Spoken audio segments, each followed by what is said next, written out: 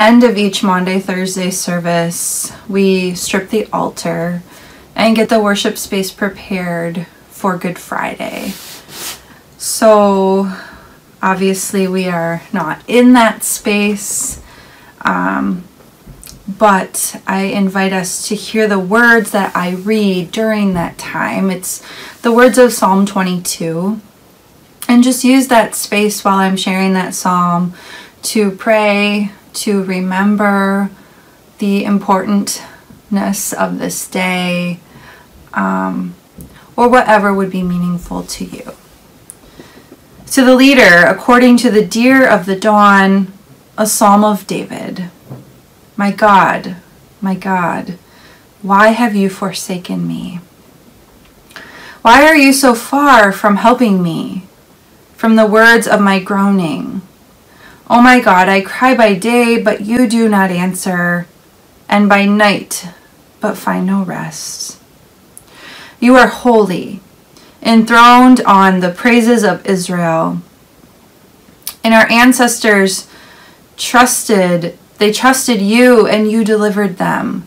To you they cried and were saved.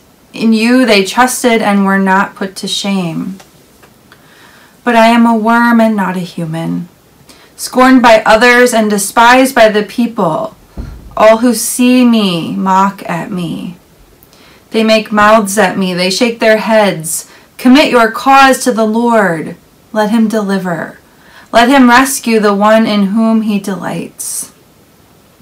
Yet it was you who took me from the womb and kept me safe on my mother's breast. On you I was cast from my birth, and since my mother bore me, you have been my God. Do not be far from me, for trouble is near, and there is no one to help. Many bulls encircle me. Strong bulls of Bashan surround me. They open wide their mouths at me, like a ravening and roaring lion. I am poured out like water, and all my bones are out of joint. My heart is like wax. It is melted within my breast. My mouth is dried up like a potsherd, and my tongue sticks to my jaws. You lay me in the dust of death. For dogs are all around me.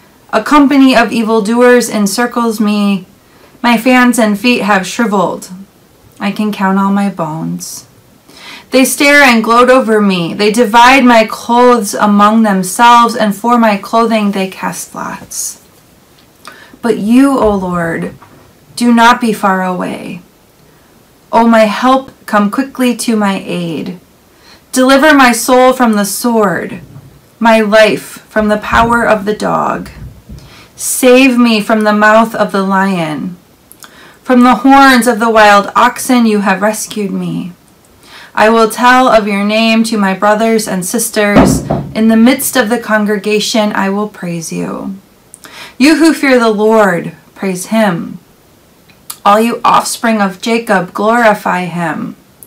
Stand in awe, all you offspring of Israel. For he did not despise or abhor the affliction of the afflicted. He did not hide his face from me, but heard when I cried to him. From you comes my praise in the great congregation. My vows I will pay before those who fear him. The poor shall eat and be satisfied. Those who seek him shall praise the Lord. May your hearts live forever. All the ends of the earth shall remember and turn to the Lord, and all the families of the nations shall worship him before him. For dominion belongs to the Lord, and he rules over the nations.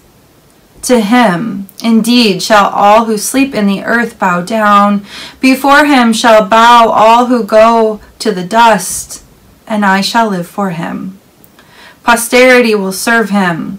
Future generations will be told about the Lord, and proclaim his deliverance to a people yet unborn, saying,